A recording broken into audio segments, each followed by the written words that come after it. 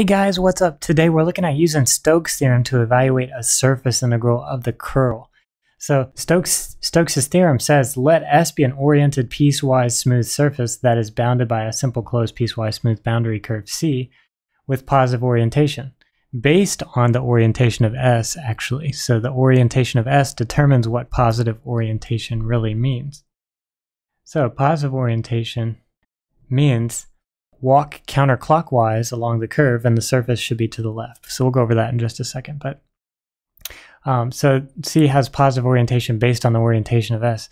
Then let F be a vector field whose components have continuous partial derivatives on an open region in R3 that contains S. Then the line integral of C, f dot dr, is equal to the surface integral of the curl of f dot ds.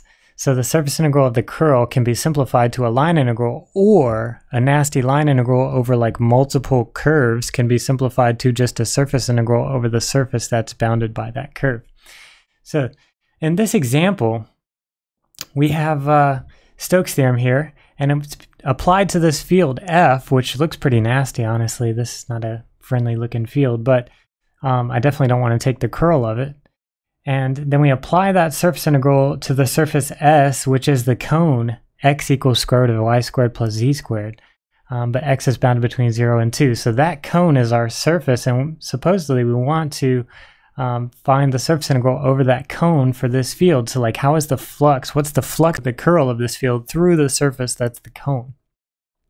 So the cone is oriented with a positive x direction, meaning the normal vectors would have some kind of positive x to them. So like they would point, in these different directions based on how they're coming out of the field, or how they're coming out of the cone, but the cone is oriented in this direction. If we walk along the edge of the boundary curve, which in this case is this circle up here, if we walk around the boundary curve, we should walk with our head in the direction of the normal vector, i.e., in this case, we should walk with our head in the direction of the positive x-axis. So if we walk in the direction of the positive x-axis, then our surface will be on our left. So what we need to do that is walk counterclockwise around this circle as viewed from the direction of the normal vector. So in this case, if we go this way around the curve, if we walk this way, then our head will be in the direction of the normal vector, and our surface will be to the left of where we are. So we always walk counterclockwise around the curve in the direction of where the normal vector is in the direction of our head. All right, so we finally got the curve, and the curve at this point now is the circle at x equals 2 out here. So when x equals 2, we have the cone is equal to 2. So 2 would be the square root of y squared plus z squared. So that would be a circle of radius 2. So 4 would equal y squared plus z squared. So that's basically the trace of this cone right here. So that's going to be our boundary curve. So boundary curve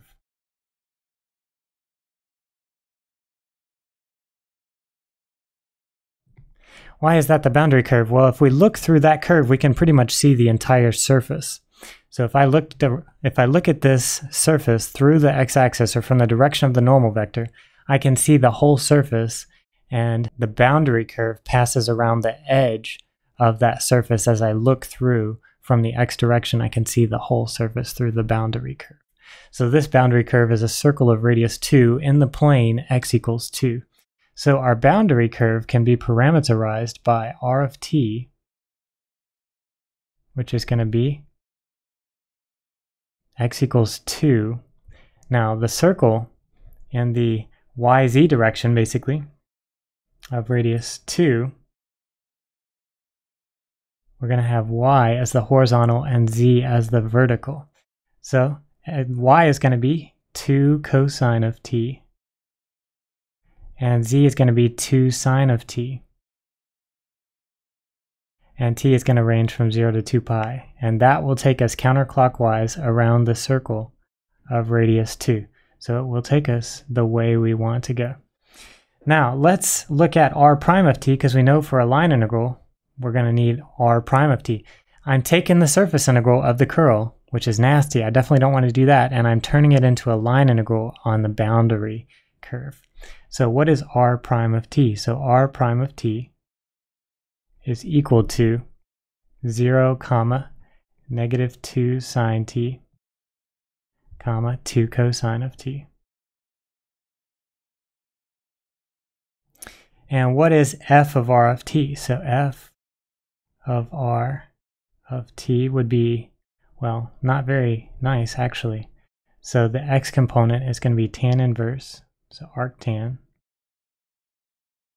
of, oh man, x squared y z squared. So x squared is 4, y is 2 cosine t, and z squared will be 4 sine squared t. Thankfully, that's going to be dot product with r prime of t, and that's going to go away. So actually, this term is actually irrelevant. The second component is x squared y, which in this case will be, don't forget, x is right here, y is right here, and z is right here.